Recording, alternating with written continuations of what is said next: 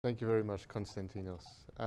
So as the very kind introduction went, my name is Anthony Kluk. I'm a senior account manager and look after the Nordic region at Georgeson. I have been involved in a number of high-profile contested and non-contested special situations across Europe over the last few years. To my right here is Giuseppe Mino from Amber Capital. I will let all of these people, fine esteemed gentlemen, do their own introductions, but Amber, for many of you will know, is a prolific investor in Southern Europe and is both an activist and a general investor in special situations.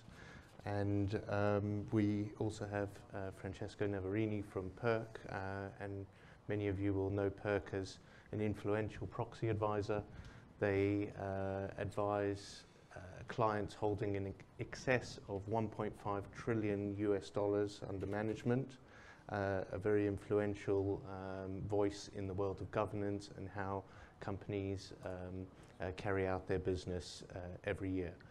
And then, of course, we have one of Athens' favourite sons, Philip Vernardis, who's come back from London to give us his views. Philip is part of the asset stewardship team at State Street Global Advisors, who at current levels look after around 2.8 trillion of assets around the world. And Philip is one of the integral parts of their European governance team. So I will let each of the panel members give their own introductions and pass on their own views. But if I just maybe start with the first question to Giuseppe, is that across Europe in general, we've seen actually a decline in the number of companies that are subject to public demands by activists. The numbers from the 3-year average are down around 17% for 2019 in the months that we've had already. And do you think that, broadly speaking, there's been a change in the style of activism? Has the focus of activism changed? And has there been an approach that you've seen that's been changing rapidly over the last few months, and how has your investment horizon changed during that transition? First of all, good morning, ladies and gentlemen. My name is Giuseppe Di Mino. I'm the managing director of Amber Capital. I'm based in London. I've been in industry for more than 15 years, and I've been invested in Greece actually since 2012, so I've been very familiar with your country. To answer your question, I think it's important to remind ourselves that to get accurate data about the volume of activist campaigns in Europe, but not just in Europe, is not easy, because what you see on media, what you read in the papers about shareholders activism or campaigns or proxy fights is just a very small portion of what we call shareholders engagement with companies.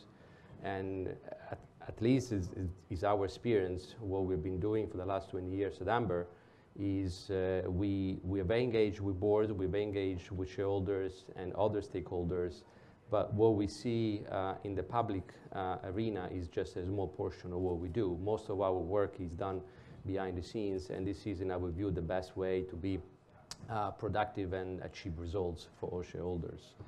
What we have noticed in the last few years in Europe is the level of engagement by shareholders has definitely increased and is still increasing. And in particular, the size of the target companies has increased. So you see more and more companies of a larger size being targeted by activists or engaged shareholders. In terms of style, yes, I think you're right. Over the last 10 years in Europe, the style of shareholders, activism, engagement has changed significantly. If you go back 10 years, you probably remember that a few cases of large US-based activist shareholder coming to Europe, showing up on the shareholders register with large stakes, and apply the same rules and the same approach that they they applied in their own countries, hoping and expecting to achieve the same good results that they have achieved over the last 30 years in the US. But in our experience, in our view, I think this approach, one size fits all, doesn't work in Europe. And it doesn't work because you need to take into account the peculiarities, the social and cultural differences of each country in Europe. You need to understand the local rules, you need to understand the personalities, you need to understand the different cultural differences. And this is, in our experience, been very, very important to achieve success in our campaigns. And this is true for Greece, the same way has been true for Italy and Spain and Portugal, where we've been very active over the last few years. So that approach, in our view, doesn't work. That's why the style has slowly changing. And also, in our view, if you look at our experience, we've been doing this for more than 20 years. We have been building relationships with a lot of these corporates for a long time. You cannot show up on the shareholders register with a stake of 2 or 3%, start agitating the boards, making claims and proposals, and then walk away after a few months. Our average investment period is about 4 to 5 years. So we've been very engaged with management, with boards, with regulators, with other shareholders, and that's been the key of our success to make sure that we are perceived as trusted, responsible shareholder that try to improve value for everybody. And to go to your last point about investment horizons, this is very important, not just for activists per se, but it's important for investing in general. I was reading one statistic from the Harvard Business Review that says that the average holding period in the public markets is today about 7 months, compared to 5 years back in the 70s. So even if you're not shareholders activists, 7 months is not investing in our view, it's more a speculation, a gambling. And this is important because a lot of corporates claim that shareholders activists are speculators. They come, they agitate, they make claims, and then they walk away to make, after they're done, after they made a quick buck. It's definitely not our case. Our capital is locked up for 5 years. So when we take a position, we are long-term shareholders, and we're very concentrated. And this is very well perceived by corporates when we engage with them. So investment horizons is very important. And corporates have a point when they complain that some of the traditional activists, especially non-European activists, come and go without actually making responsible and sound proposals. So, Francesco, on that point, have you found that in your engagement with companies that they are more willing and ready to accept failings and remedy those? And how do you think that companies are reacting to not just investors pushing for change, but the general corporate governance standards that are imposed on them? Thanks. First of all, Kalimera. Thanks. It's been an honor to be invited, and it's a privilege. I feel it as a privilege to be here, so thanks very much. Let me just take a quick word about myself. Not very good at talking about myself, but I've been working for PIRC since 2014. I'm currently heading research, meaning all the research and production for global markets, which in this case actually includes Greece, of course, which is in the world, but, and it also allows me to take a bit more of a broader overview about what you asked. So I think I think we have a couple of good news here. One is, I'd say, endogenous, and the other one is external. So I'll start from the last one. Engagement has become so the quick answer is yes. Engagement, and this is due to the fact that, well, on the external side, engagement has started to enter also recommendations of corporate governance in the codes. The latest one, for example, is the UK Corporate Governance Codes, where now committee chairs are recommended to disclose how they have engaged with shareholders and investors on the issues of importance, of relevance for their committees. And it's not just a statement saying we have engaged with the shareholders during the years, but it's actually a very qualified statement about we have recognized what. So we've listened to our shareholders, we've recognized what's a challenge, and we are working on this in the future. So this is it's an external factor, but it's actually an important one. And internally, we note that companies have been much more active in responding to us in two ways. First of all, I think globally the percentage of companies that respond to our reports, we send our reports to all companies. For companies listed in the UK and in the FTSE Euro First, we send it before being published to our clients, but we also send it to every company on which we issue reports. And what we could see, and this applies to Greece as well, that in like 2 or 3 years ago, they would just respond to a report and say, can you just change this recommendation to a pause into a 4? They just wanted us to change it, and that was it. And then we would never hear from them for another year. What happened in recent time, like in 2 or 3 years, that actually engaging off-season, companies are more willing to engage off-season, understanding the reason why we opposed, and then also asking, okay, what would be acceptable for you as a proposal? So what would be the scenario in which you would actually recommend a support for this proposal in the future? So I think it's a change of paradigm between expecting that you vote in favor or recommend in favor for, to actually understanding the reason why you oppose and actually do something about it. Very good.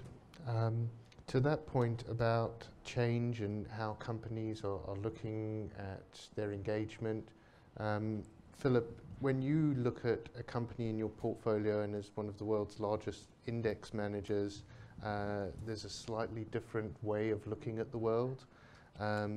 It's not 7 months, as Giuseppe pointed out, it's essentially forever. Does that change how you address the company proposals? Does that change your view of how companies go about their business? Sure. Good morning, everyone. Kalimera. My name is Philip Vernardis. I'm Vice President of the Asset Stewardship team of State Street Global Advisors. It's a real pleasure to be here today in Athens, which is my hometown. At State Street Global Advisors, and let me take a step back to explain a little bit about what we do. We are the world's third largest asset manager, managing over $2.8 trillion in AUM. What we do as an index manager, essentially we are, let's say, semi-permanent to permanent capital. So unlike an active fund, we don't have the ability to sell in a company so long as it is in the index. So it is a little bit like, think about it like, being in a marriage where divorce is not an option. So you need to engage with your investing companies. You need to sit down with your partner and engage. So engagement, it's very important for us. And this is what we do as investors. So we use our voice and vote in order to improve corporate governance and ESG, I would say, environmental, social, and governance factors in our investing companies. So engagement is very important. How we do this, the approach we take, we use engagement as a tool. So we kind of use what we call a carrot and the stick approach. Not literally, I mean, we don't work with a stick around, but what we mean is the carrot is the engagement, and if that doesn't work, then we use the stick, which is the vote. Now, in terms at the global level, I guess, like, governance, I should say, it's very like market specific and more sector agnostic. The opposite, I would say, with like, the environmental issues, which are more like sector specific, market agnostic.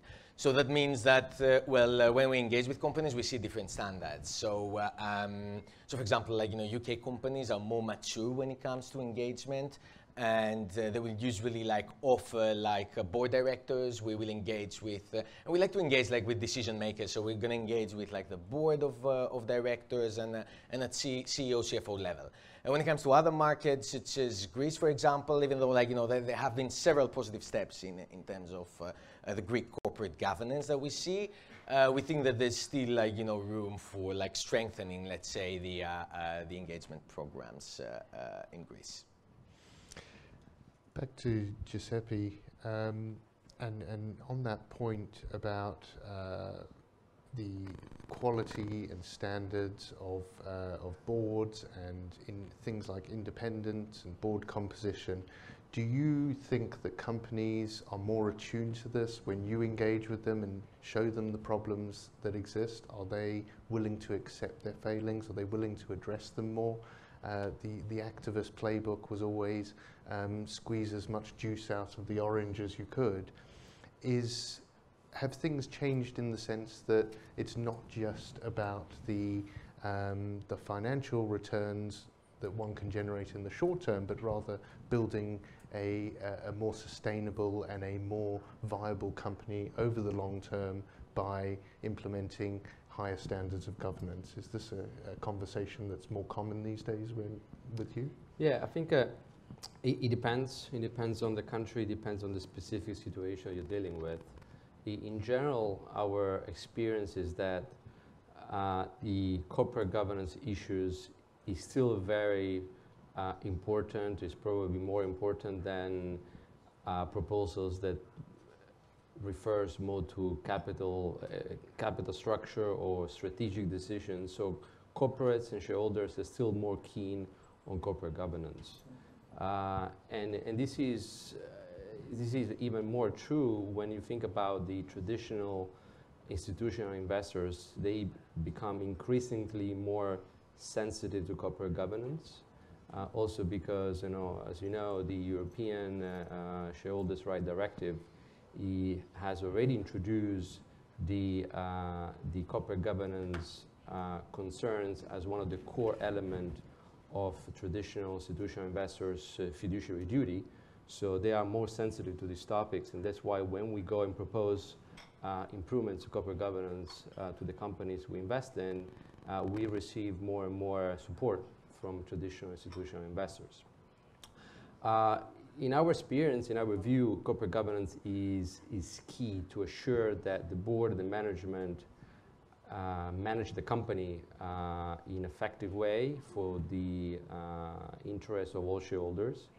And without good corporate governance practices, it's very often that these lead to an ineffective capital allocation or ineffective management decisions in our view. So having a good, sound corporate governance, I think, is extremely important because this leads to other decisions which are very important to create value.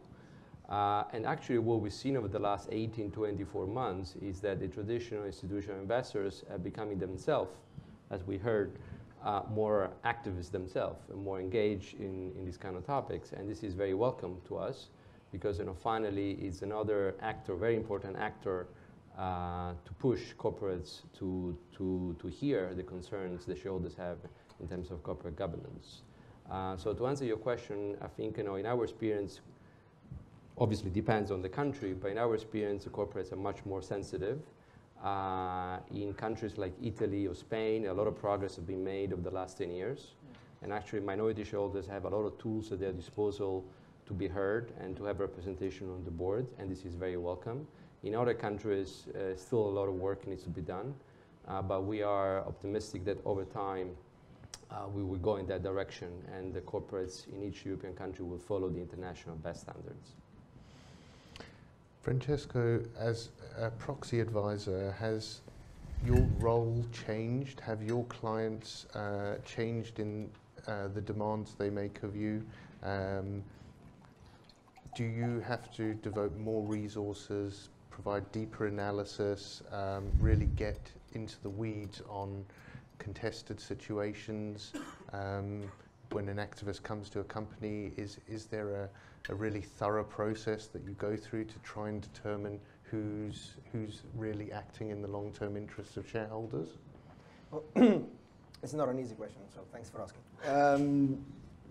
Well, let me take a step back. So first of all, I don't know if you know, but PIRC has always been called like the canary in the coal mine when it comes to corporate governance. We always try to flag out what other competitors or other proxy advisors would not.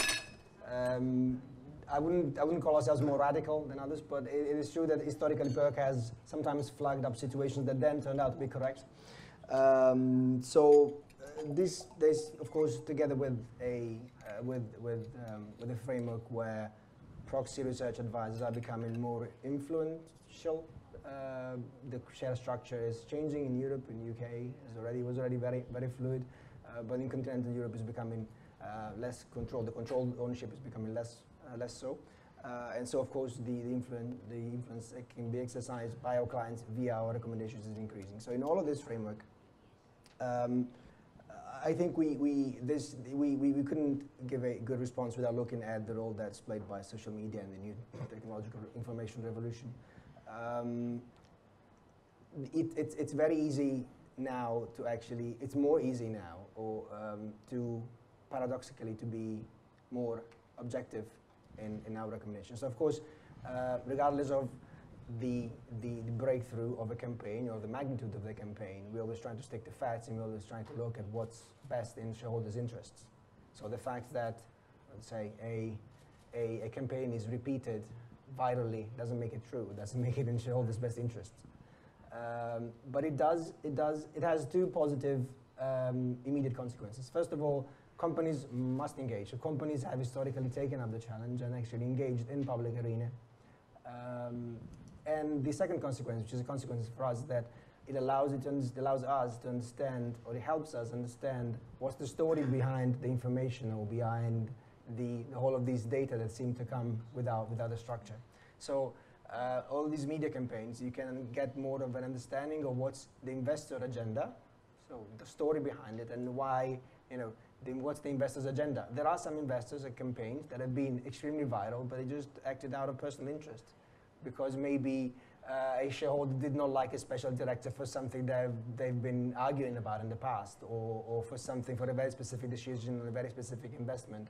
Of course, you cannot allow that. I mean, you have to look into the just for that reason. Of course, you have to look at the best shareholders' interest in the long term. And of course, media paradoxically actually it allows, by triggering engagement from the company, it also allows a better understanding of the whole agenda. So getting a best picture, and so it helps us align with shareholders' best interest. Hope it responds to your question. When you look at things like shareholder interests and what the long-term best outcome is, I know, for example, you've had some pretty vocal views about share buybacks, whether these are indeed the best devices for return of for shareholder returns. Would you care to expand on that a bit more?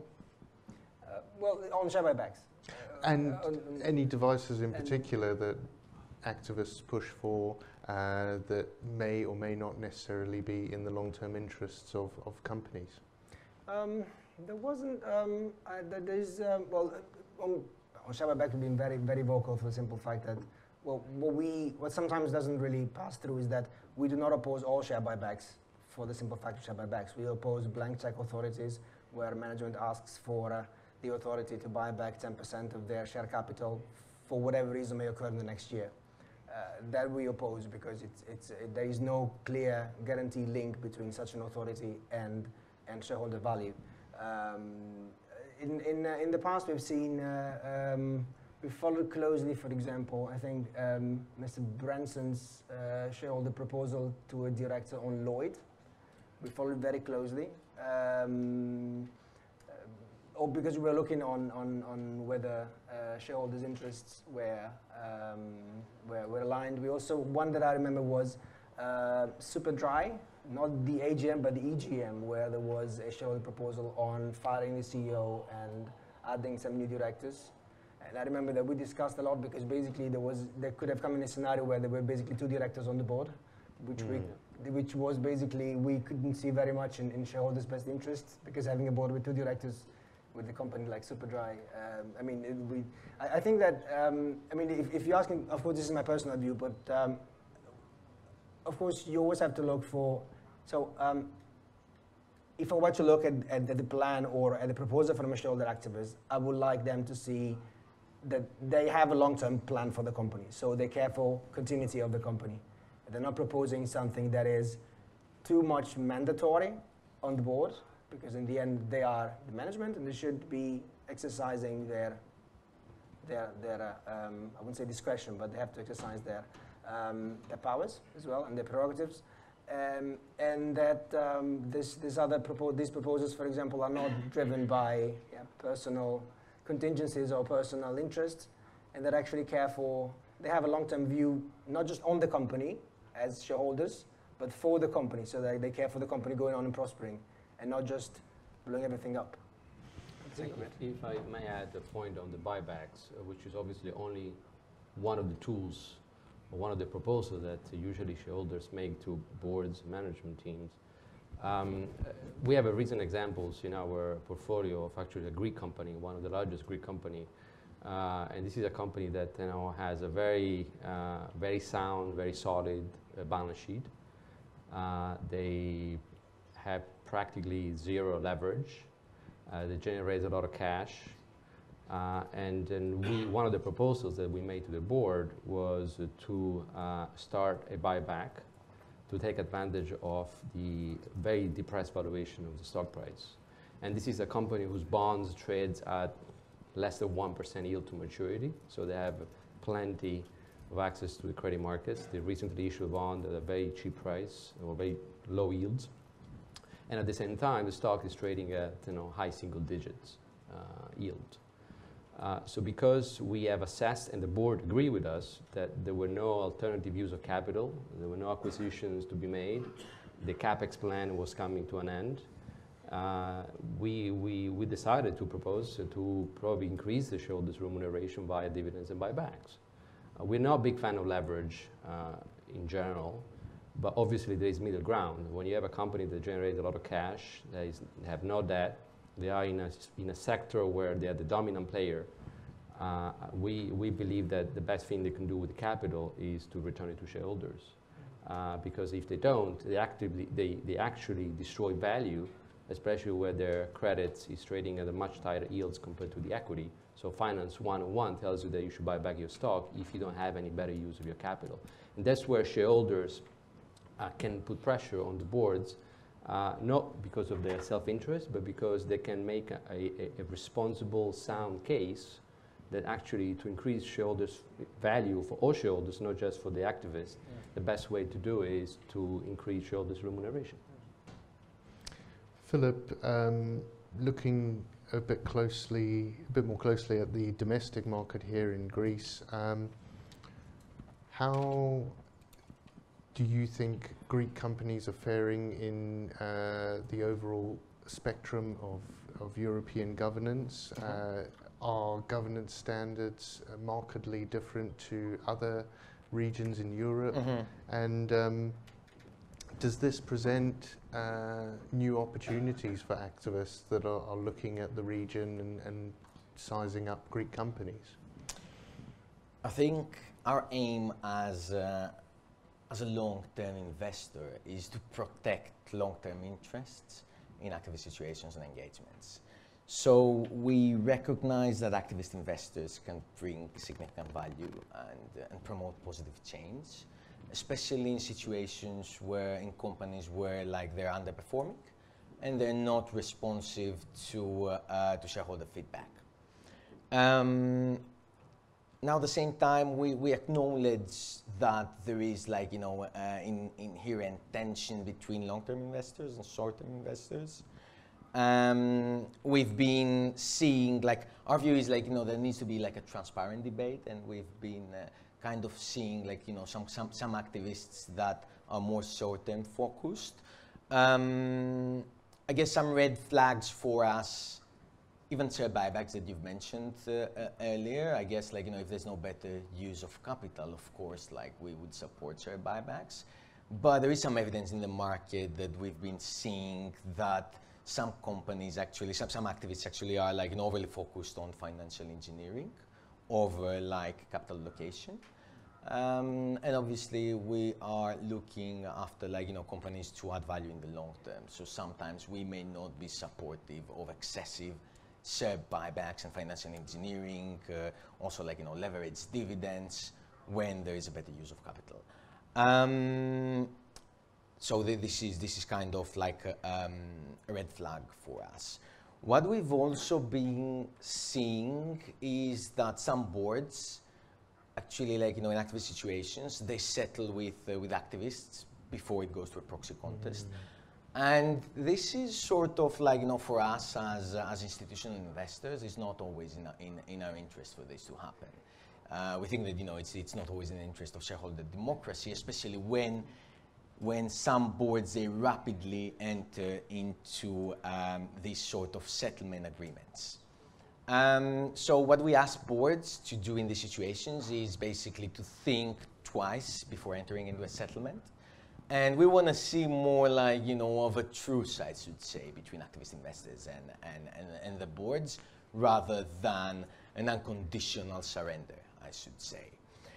Now, when it comes to like the Greek market, I always say that companies should have like a strong engagement program, and the best activist defense is actually having a proactive shareholder engagement program. Because ultimately, I think that, you know, and I guess many companies, they worry about activists, and only the other day I was with the chairman of a large UK bank, and he was basically like, you know, very worried about like, you know, having activists in buying in the company. But I guess like, you know, my answer to that was that, you know, ultimately if you have strong engagement, activists can be as strong as the support they get from other investors. So.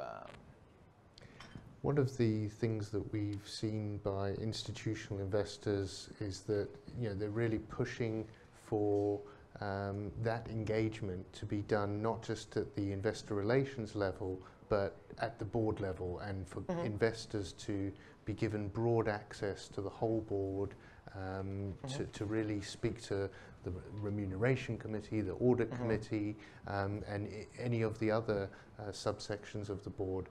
Is that going to gather pace, or have we now reached a plateau where everyone accepts that this is how it has to happen? We are long-term significant shareholders in many companies. So when we engage, we expect to have like key decision makers in these engagements so that they can actually drive change and be responsive to our feedback. So we expect like to have like, for example, an engagement with the board chair, and ultimately, like, you know, for the board chair to be also able, because we're interested in strategy, and for the board to actually provide an oversight of strategy. So we want to have persons there that are able to discuss strategy in our engagement. So often, of course, like if it's like an issue where like it has to do with remuneration, again, we would want to discuss like compensation with the right person, which is like the chair of the Executive Compensation Committee. But also at the same time, we expect the chair to be able to discuss compensation and link that to strategy. But I should say that yes, key decision makers should do the engagements with the investors, with the top investors. We have a few minutes for Q&A if the audience has any questions. Yes. Good morning, everybody. I'm Mino, I'm Corporate Governance Director of UK now, so very nice issue. Thanks. I think I would like to ask you how you see the corporate governance standards in Greece. Okay, this is quite important for issuers to know what sort of standards you take into account, whether it's best international practices or local standards. Thank you. Should I take this one? Please. So I think that Greece has taken several positive steps in the last few years to improve corporate governance, so which is very, very positive. But still, I should say that many companies lag behind European standards. So we've been seeing, like, you know, a lack of independence on boards compared to other like European markets. We've been seeing a lack of gender diversity, which is a very important issue for us. We've been seeing kind of like, you know, I should say more like poor disclosures. But on a positive note, like we also see that this is like improving, and we look forward to see like seeing more improvements on this. If I can step in on this question, which is very important to me because I lead the Greek market on a daily basis, and we have experienced a few cases of corporate governance issues. In general, first of all, let me say that we've been investing in Greece for many years. And we're still very constructive about your country. We think we are at a turning point, especially after the recent elections, and agree with what the minister said earlier today. We think the government has an important role to attract capital to Greece from outside, and corporate governance obviously is a key driver for investors. Our experience with Greek corporates is, I would say, mixed. On one hand, on the positive side, the boards are more receptive, more sensitive to topics, corporate governance, in particular related to board compositions. But on the other hand, we think, in our experience, the influence of controlling shareholders, either families or entrepreneurs or strategic holders, is still way too strong. And this is an issue for us because minority shareholders need to have the right to have representation on the board. In our experience, other countries like Italy, Spain have done a lot in this direction. In Italy, to give an example, you can, as a minority shareholder with 1%, can have the option to propose and elect a representation on the board, a representative on the board, as long as obviously your candidate received the votes of the other minority shareholders. And in our experience, this is something that Greece still lacks. And of course, activist shareholders need to demonstrate that their proposals are sound, responsible, and they will create, they're meant to create shareholders' value over the long term. Otherwise, it's very difficult. But we think Greece still has a lot of work to do. We're pleased with some encouraging signs that things are improving. But when we look at the European universe, Greece is still very, very much behind. We hope that the regulator, the market commissions, continues to monitor the implementation of sound corporate governance standards. And we might also suggest a couple of improvements, as I mentioned before. First is the option for minority shareholders to nominate an independent candidate on the board or nominate a representative on the board. And two, around the related party transactions, I think Greece still needs to do a lot more work to make sure that potential conflict of interest are addressed.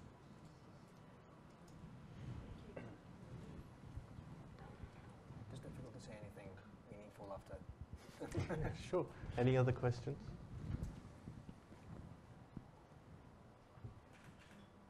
Stefano? Always many things. It's been a fantastic panel. I would say a senior panel. Greece deserves much more of that. Sharing experience, sharing philosophy. And as, both Philip and Giuseppe were saying now, be a little bit more aggressive. Public sector from one side. We listened this morning. Thank you. We listened this morning to very interesting speeches, promising speeches. We will all hope that will be turned into reality, soon. So no question, but thank you for saying that.